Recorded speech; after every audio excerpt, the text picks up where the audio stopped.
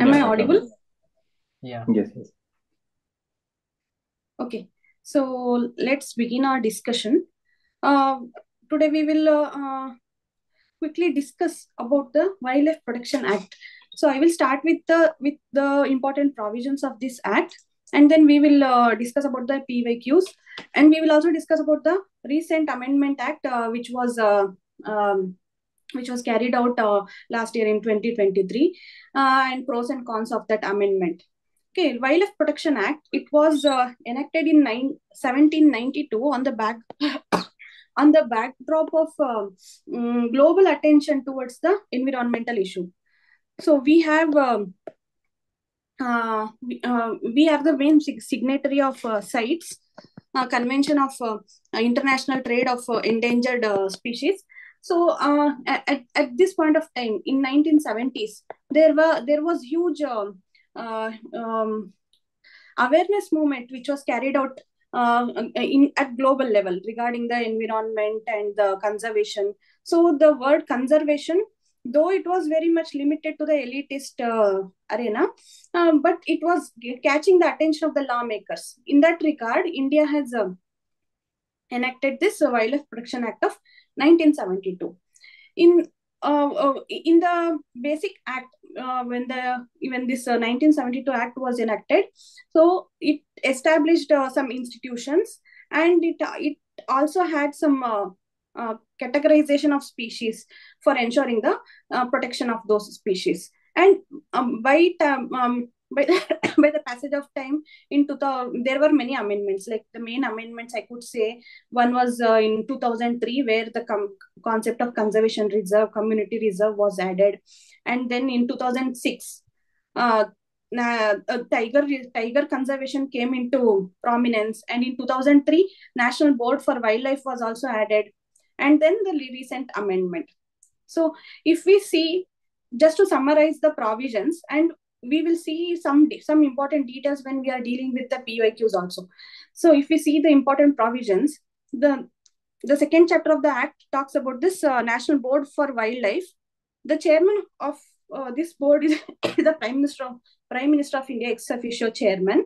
And this talks about the roles and responsibilities of National Board for Wildlife, which is a which is a high level body for the foreseeing of the activities of the conservation. And if there is any activities like bordering the altering the borders of protected area, the permission of this National Board for Wildlife is mandatory. And then chapter 3 talks about the hunting of wild animals. It explicitly prohibits hunting of certain groups of animals, but it also provides a grant of permit for special purposes, like for research purpose. And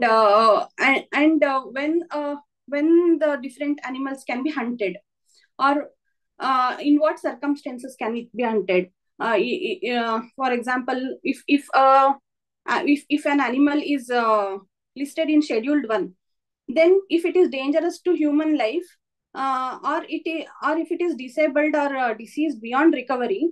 And one more condition is that the chief wildlife warden should be satisfied that such animal cannot be captured or tranquilized or translocation. As a last resort, that animal can be hunted, not as the first choice. And in other schedules, if the restriction is not so stringent, like if it is dangerous to human property also, it can be hunted. Again, the opinion of the chief wildlife warden comes into picture. Chief wildlife warden is somebody who is a high level officer in the forest department of every state. There will be principal chief conservator of forest, PCCF or CCF. So they will be the chief wildlife warden. That means they are the protector of these animals. Then in the third chapter, the chapter 3A, he talks about the protection of specified plants and not animals. This is specific to the plants. The licensing of some plants, and the cultivation of specific plants without license is prohibited. This question was also asked in one of the PYQs. So this chapter talks about specifically about how these plants is managed for the conservation purpose. And then the next chapter talks about the protected areas. Protected areas mainly the declaration of sanctuary, declaration of national parks. Declaration of sanctuary is mainly done by the state government, whereas the declaration of national parks, they are also mainly done by state government, but central government can also notify. Then the national parks have more stringent control. They have nearly clearly defined boundaries. No human interference is allowed except by the National Park Administration. And then there is an organized core buffer principle in national parks, and boundaries cannot be altered without the approval of this National Board on Wildlife. But in sanctuaries, they are declared for the protecting, propagating, or developing wildlife for or its environment. Relatively, it has less protection when we compare to the national parks. So these are the different main differences between sanctuaries and national parks, and the details of how it is declared and what activities are prohibited in sanctuaries and national parks. They are listed here. And then along with the declaration of national parks, as I told in 2003 amendment, community reserves and conservation reserves are also established. Conservation reserves and community reserves, what is the main criteria or basic purpose of these reserves is to establish a continuity between the protected areas. These reserves are established for the purpose of acting as buffer zones or as connectors, because most of the animals will be migratory animals. So these reserves, they kind of create migration corridors between the national parks, wildlife sanctuaries, and also and there cannot be clear boundaries between the protected areas, right? Animals are free to, they should have free movement, and there should be some kind of contingency. So to ensure that extra protection, these reserves are established. They mainly differ. Community reserve and conservation reserve, they mainly differ in terms of land ownership. When it comes to conservation reserve, the land is completely owned by Government of India. It is uninhabited land and completely owned by Government of India. Sometimes it could be used for subsistence purpose by communities, but community reserves, conservation reserves are owned by Government of India. Community reserves, they are owned by community, or sometimes it might be private lands also. Community reserves are more often they are established in some villages where people actually inhabit in those areas, and they are also directly involved in the conservation activities with collaboration with the forest department. So some kind of community reserve committee will be created where the representatives of forest department and also the community, they will be made part of that local committee, and a kind of joint forest management is carried out in these community reserves. So there will be some land use restrictions in conservation reserves also and in community reserves also. For example, in community reserves, hunting is not allowed, and traditional agriculture practices are not allowed. But some activities like carrying out or collection of minor forest produce, which are protected by the Forest Rights Act also. So those kind of activities are allowed. So these are the important points which we have to remember about this conservation reserve and the community reserve. And then there is a Central Zoo Authority, which regulates the activities of zoo. There is a constitution of this Central Zoo Authority. So each and every zoo which has been in function in throughout the country, it will be regulated by this Zoo Authority that has been given in this section. And then in 2006, what happened? There was dwindling number of tigers beside executing this Project Tiger. In 2006, in Sariska Tiger Reserve, there was some kind of speculation or some kind of rumors that there is no tiger left in Sariska Tiger Reserve, which is in Rajasthan. So when as part of government got alerted in that regard, and it constituted a committee which consists of ecologists like Sunita Narayan and many ecologists, naturalists, and experts in this arena. And as per the recommendation of that committee, it recommended that a high-powered authority or committee or some kind of body should be created which foresees these conservation activities and tiger reserves. So as per that recommendation, National Tiger Conservation Authority was created in 2006. So in the auspices of this NTCA, the tiger reserves are established, or the tiger reserves conservation of tigers are foreseen, or they are monitored by this National Tiger Conservation Authority. And regularly, in the sense, once in 4 years, National Tiger Conservation Authority, in association with the Wildlife Institute of India, they carry out census. Okay, so in 2002, recently in 2002 also, tiger census was carried out. According to that, more than 3,600 tigers are found in India in various tiger reserves. So this is an important body when it comes to the UPSC examination, National Tiger Conservation Authority. And then Wildlife Crime Control Bureau is also there, which is it works with the authorities like police department and forest department for controlling the crime in wildlife, maybe this wildlife smuggling, or it forces the trade and international collaboration in this regard. All these things are carried out by Wildlife Crime Control Bureau, and it recognizing its work, Government of India has also awarded many awards for this Wildlife Crime Control Bureau when it comes to the conservation of tortoises, Operation Kurma, and many such conservation activities. Basically, it works for preventing the wildlife crime. And then trade or commerce in wildlife and animal articles and trophies, and certain activities, possession of certain wildlife articles, animal articles are prohibited. So recently there was controversy in Karnataka where a person had a nail of a tiger in his necklace, and he was subjected to arrest. So in that regard, many people came to know that possessing these kind of articles are also offense in the eyes of law. So these kind of things are dealt in this act. And then regulation on international trade in endangered species of wild fauna and flora. This is in this is in line with the CITES convention, which came into force in 1963, CITES convention. So it is in line with what we have agreed, or the provisions of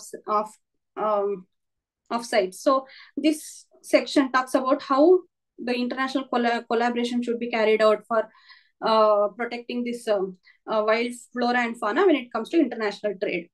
And then prevention and detention of offenses, certain penalties are imposed, certain punishments are imposed when somebody hunts or unlawfully possesses some animal articles and whatever is recognized as offenses in this act.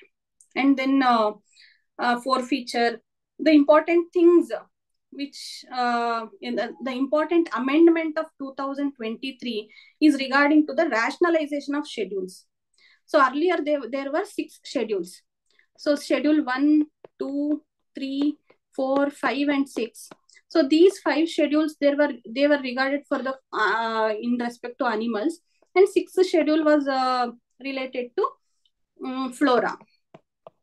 But now the schedules are rationalized. Only 4 schedules are mentioned here, and this 4th schedule was added for listing of CITES species, the species which are protected under CITES but not found in schedules of Wildlife Protection Act. So purely this is meant for the listing of the species of CITES, and schedule 1 and 2 are regarding to the protection of fauna. So schedule 1 has higher level of protection, and schedule 2 is a little bit relaxed level of protection, and schedule 3 is synonymous to the schedule 6, that is the flora or the plants. Protected plants are listed here, certain endangered protected plants are listed here. And then in this miscellaneous here invasive alien species is also defined here. I think in Wildlife Protection Act Amendment of 2003, this while invasive alien species are also uh, regulation or prohibition of import of these invasive alien species, which cause which has potential to alter the ecosystem of the nation, the different ecosystems, which has widespread impact. So this is also dealt in this section. So with this basic understanding now, let us okay, let us talk about this recent amendment also. Not only the rationalization of schedule, but there were also certain other things which was which was also amended in this recent amendment, that is in 2002, and the amendment came into force in 2023. So here what has been done is, along with the rationalization of these schedules, there is a constitution of one standing committee, which has been mentioned in this section 6A. This was added, standing committee. It is empowered and it has been delegated duties of the State Board for Wildlife. So certain duties of State Board for Wildlife was delegated to this board. And then section 43 of this act, here it has been, this particular section has been amended, where explicitly in this particular section it has been permitted to use the use of elephants for religious or any other purposes. And then there is certain amendments which allow the central government to appoint a scientific authority to provide guidance on matters relating to the impact of survival of certain species related to the trade. So these are and then it has also empowered central government to regulate and stop the import and trade and possession of invasive alien species and or animal alien species. And then the penalties which were mentioned in the miscellaneous sections, the penalties are also enhanced. Like for example, in general, for general violations, earlier it was only 25,000. Now it has been raised to 1 lakh. And specially protected animals minimum fine has been enhanced. So such kind of amendments have been done. But is it very rational, or is it enough, these amendments of 2023? So if we critically analyze these amendments, certainly we would see some objections which are raised by naturalists and conservationists. So when we talk about the positive side of the amendment, it is somewhat beneficial to the local communities because of certain permitted activities for grazing and protected land, and all these things are mentioned here, and protection of endangered species. So by expanding the list of Schedule 1, that means many species are put into the Schedule 1, and many species are gaining attention by this amendment. And it is in line with the goal of increasing the forest cover. That is National Forest Policy. It aims to increase the forest cover up to the 33% of the land area. So with this intention, this act was amended. And by including the species which are listed in sites, then we are following the norm of the international conventions. So this is one of the positive steps.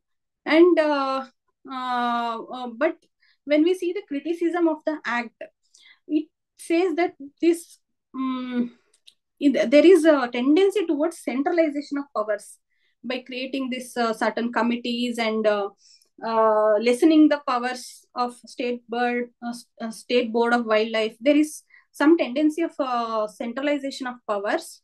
And then the main concern is the reduced power of State Board of Wildlife.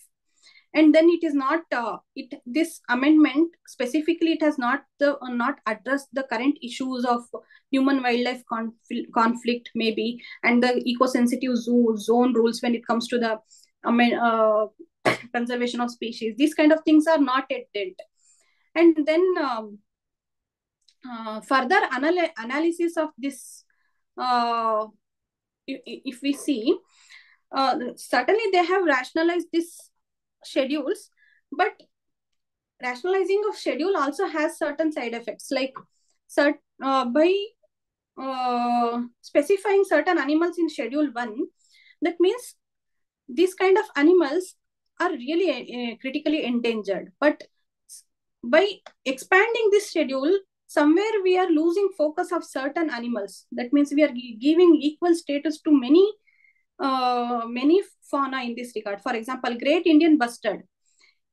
The number of great Indian bustards, it is less than 150 individuals in India, but it is placed with peafowl. Peafowl, it is considered, there is numerous peafowls in India, and sometimes it is also considered as agricultural pests.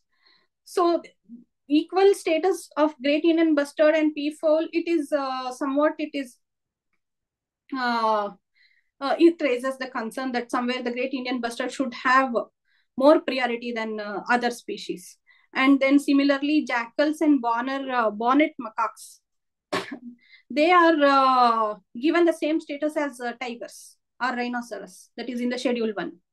And then there are certain other examples also, like certain birds like white-bellied cholaki, and then Palani laughing thrush.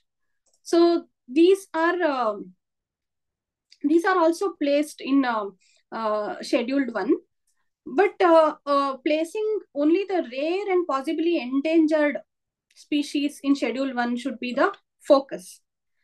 And this act is somewhat, it is not the positive, it doesn't give any positive steps or the prescription. It is just describing. Even the IUCN red list, it just says that certain species is critically endangered or endangered, and there is no specific prescription to how to deal with this. It is just a punitive. It just imposes penalties, that's all.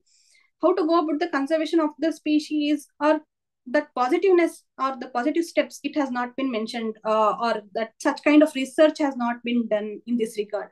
Those are the shortcomings of these acts. Okay, so with this basic understanding and critically analyzing the recent amendment, let's have a look into the previous year questions in this regard. So I want the aspirants to participate in this and actively give answers to these questions whenever I'm reading the questions. Okay. So the first question, genetic engineering appraisal committee is constituted under. Did we see anything of genetic appraisal committee in Wildlife Protection Act? No. Yes, this is under Environment Protection Act. So we should know what all it is present in Wildlife Protection Act. Can you name some committees or some bodies which are under Wildlife Protection Act? Wildlife Crime Bureau is there. Wildlife Crime Bureau is there. National Board for Wildlife is there. National Tiger Conservation Authority is there. Yeah. Central Zoo Authority is there. Right? Yeah. And eco-sensitive zones. Eco-sensitive zones are also not, they are not part of this, they are not mentioned in Wildlife Protection Act, but they are mentioned as part of Environment Protection Act. And then this particular question was asked in 2015. I have listed here because this Wildlife Protection Act is related to sites. Okay. So with respect to IUCN and sites, IUCN is an organ of United Nations and sites is an international agreement between governments. Is it right? IUCN is an NGO. It is not an organ of United Nations. Okay. But sites being international agreement between governments, that is the right statement. Okay. There are two statements here. One statement is wrong. IUCN runs thousands of field projects around the world to better manage natural environments. It is a general statement, right? We cannot say it is wrong. It runs thousands. It is generally it is saying. It is a conservation related NGO and it runs. This is obviously it is a right one. And sites is legally binding. Is it legally binding sites? Anything with name convention, C. Okay, it is legally binding. Yes. Okay, but this convention does not take place the national laws. Certainly, it does not take place the national laws. So any international laws, when we say legally binding, that means the nations are obligated to form their own national laws in this regards. That's all. It doesn't mean that they will be punished for not adhering, but it obligates the nations to form their own national laws. In this regards, what is the national law which has been enacted with respect to sites? It is Wildlife Protection Act of 1970. So in 2017, this particular question was asked. According to Wildlife Protection Act of 1972, which of the following animals cannot be hunted by any person except under some provisions provided by law? That means indirectly it is asking which of these animals are placed in Schedule 1 or Schedule 2. And all these, incidentally, all these animals are present in those schedules. Okay. Then similar question was asked. If a species of tortoise is declared protected under Schedule 1 of Wildlife Protection Act, what does it imply? That means Schedule 1, they are expecting you to know about Schedule 1. So it enjoys the same level of protection of tiger? Yes. That means tiger is also a part of Schedule 1. Then you may get a doubt, like, should we by heart all these things like which animal is in which schedule? Now it is not a problem. When this particular question was asked, there were 6 schedules. 6 schedules. One schedule is for the plants. And should we by heart all the schedules? But I will tell you that I have listed PYQs from 2011, which is related to fauna. Like, for example, in 2022, Indian nightjar, spoonbill, white ibis is mentioned. Okay. And here we see that here Ceylon frogmouth, coppersmith barbet, grey chin minivet. So what I will do is I will share this particular compilation in the group in my channel. And what you guys do is you just search this in Wildlife Protection Act download PDF and search for these animals like Great Indian Bustard, Musk Deer, whether it is present in that schedule or not. If it is present, whether it is present in Schedule 1, 2 or 4. Now it is only 4 schedules, out of which 3 schedules are for animals. Okay. So like that, you just have a look into this. Okay. If possible, then learn about this IUCN status also. So if you're doing this, it could be somewhere it will be helpful for you. Okay. So that is one thing. And then there was this question in 2019. If a particular plant species is placed under Schedule 6 of Wildlife Protection Act, what is the implication? Okay. A says a license is required to cultivate that plant. Okay. See, just read about C and D. It is a genetically modified crop plant. Such a plant is invasive and harmful to the ecosystem. Certainly these things are not about any schedule. Schedules doesn't deal with the invasive species or genetically modified crops, right? So it could be one of the two. So if you read B, such a plant cannot be cultivated under any circumstances. This is an extreme statement. It's like it cannot be cultivated in any circumstances, extreme statement. Okay. But a license is required to cultivate that plant. One whole section of Wildlife Protection Act deals with this. Okay. A license is required to cultivate that plant. We will have a look into this schedule also after this PYQ. Okay. We will have a look into that now itself because we are going through this. See here. I just want you to observe this. This is the Schedule 6 of Wildlife Protection Act earlier. That means before 2023 amendment, this was the Schedule 6. That means six plant species are protected here. License has to be required to grow this. Okay, one is the cycad. Cycad in the sense it is a gymnosperm which comes in a plant category. Okay, and then this vanda, red vanda, orchids. They are all kind of orchids. And then pitcher plant is there, which is a insectivorous. Then somewhere KUTH, kuth is there. Only 6 species were protected under Schedule 6. But now this schedule has been expanded. So if you see in the new amendment, this schedule 3 has been placed in schedule 6 species, that is the flora, has been placed in schedule 3, right? We will just have a look into this schedule schedule 3 once.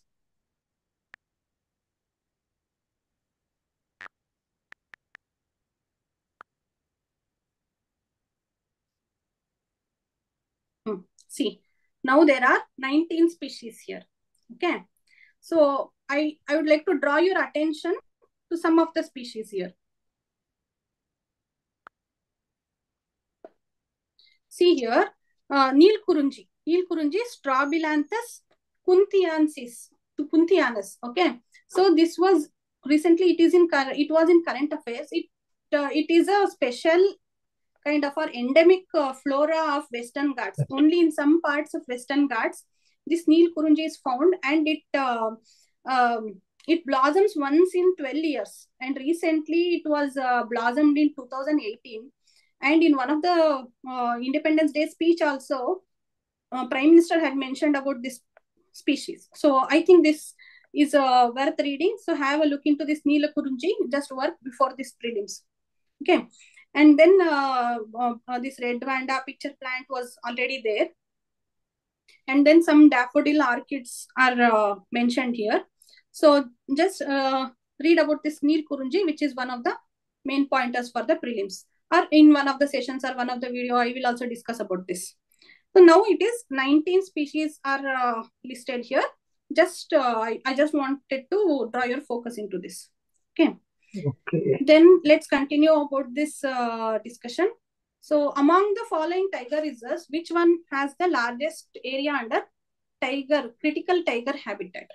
Okay. Why I have put this question? Because this critical tiger habitat is defined in Wildlife Protection Act. Critical tiger habitat is defined in Wildlife Protection Act, and there is a clear core and buffer strategy for establishing tiger reserves, right? The core area is nothing but critical tiger habitat. So if we see the website of NTCA, we will get an idea about which tiger reserve has how much core and all. So here particularly it is the Nagarjuna Sagar Sri Shailam, it is which has the largest area under the core or the critical tiger habitat. Okay. And then this particular question was asked in 2022. Wild animals are sole property of the government. Is it? No. Wildlife animals are properties of the government, but sole property is somewhat, it is the extreme thing. Sole property makes this statement wrong.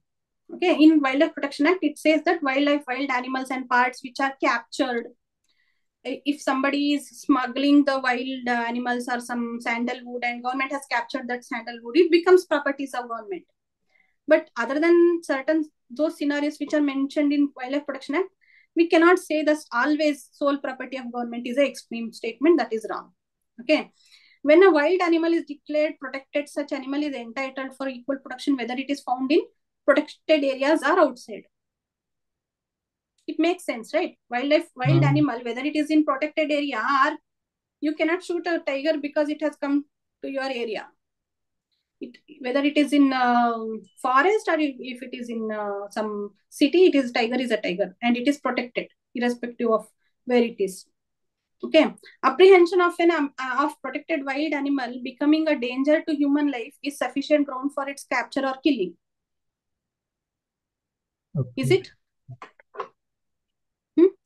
What do you feel? Apprehension is enough to kill an animal? No. Mere apprehension is not enough, right? It has to be, several conditions are there. If an animal has to be hunted, okay? If it is posing danger to human life, if it is disabled or diseased beyond recovery. And one more, it is about the discretion of Chief Wildlife Warden. He has to be satisfied that it cannot be tranquilized or translocation is not possible. There is a movie called Sherni, right? There, this kind of things are shown in that movie. So B is the answer here. And then once this was asked in 2023, once the central government notifies an area as community reserve, the chief wildlife warden of the state becomes the governing authority of such forest. Okay, let us look into the next thing. Hunting is not allowed in such area. Okay. Not allowed. It makes sense, right? It makes sense because community reserve is meant for the conservation of certain species or a certain area. So hunting is not allowed. It makes sense. People of such area are allowed to collect non-timber forest produce. Allowed. NTFP. It is allowed. It is protected under Forest Rights Act of 2006.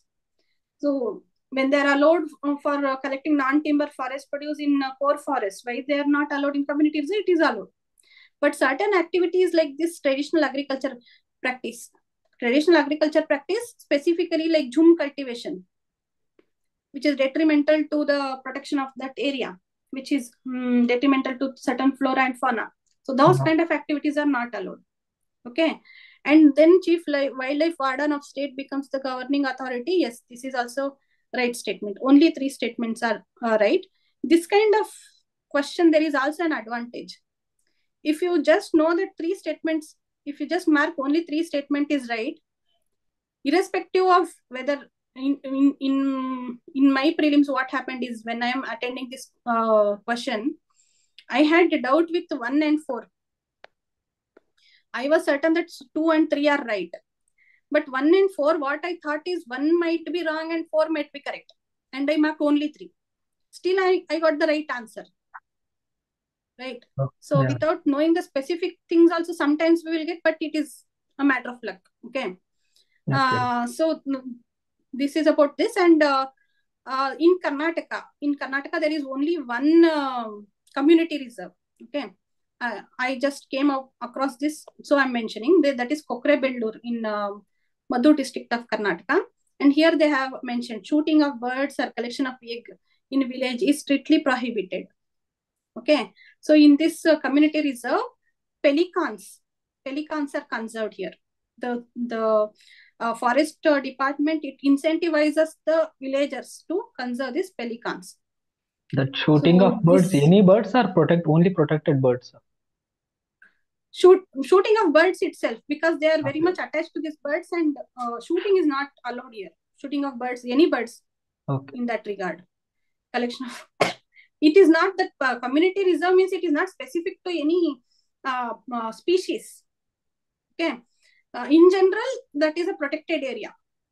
Hunting or shooting, all such kind of activities are not allowed. Okay. So in short time, as much as possible, the important pointers about this Wildlife Protection Act, I have tried to cover. And if there is any queries or doubts, you can ask it now.